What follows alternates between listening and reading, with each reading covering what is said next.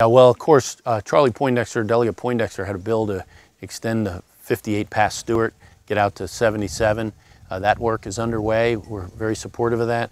But it was a little bit amusing to hear in our debate a week and a half ago my opponents say, you know what Martinsville really needs is Route 58 from the port all the way to Martinsville, 4 lanes. Well, it is already 4 lanes out to Martinsville and 30 miles beyond.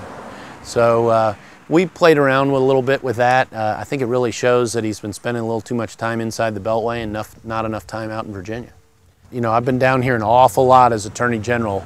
A lot of our work has been focused on keeping the folks here in the game, so to speak, for economic opportunity, pushing back on the federal government. I wish we weren't so busy in that area, but we have been.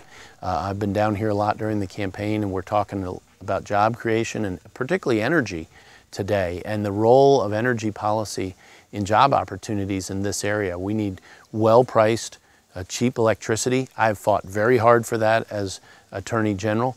My opponent supports what's called a renewable portfolio standard of mandating 1/4 of our electricity from things like solar and wind, and that's nearly physically impossible. And the states that are doing that are losing jobs, and they're jacking up their electricity rates by more than 40%.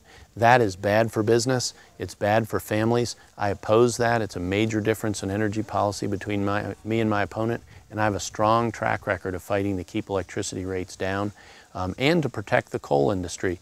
You know, an awful lot of the electricity that we get in this area of Virginia comes from coal, and so the war on coal is a war on the poor in Virginia. It's a war on our middle class, and I'm fighting to protect the middle class, not the influence peddlers.